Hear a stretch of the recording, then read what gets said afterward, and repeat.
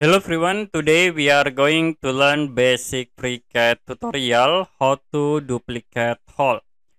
So for example, I will create a simple hole, can create sketch, choose top plane, draw rectangle, use pad tools to convert into 3D, and I will select at this top face, create sketch, we draw circle.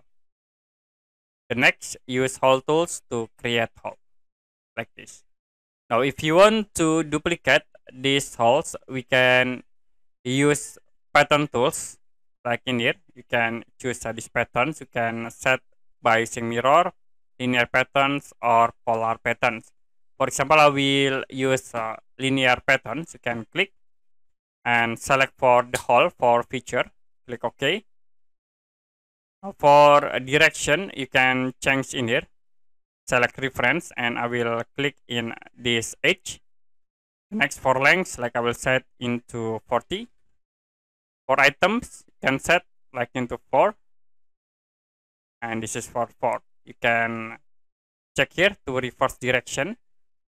And then for length, we set again like into 20. This is for 20. So you can change the items and lengths at this option. If you done, you can click OK. Okay, that's it for a basic FreeCAD tutorial, how to duplicate hole. If you have any question about tutorial, you can comment below this video.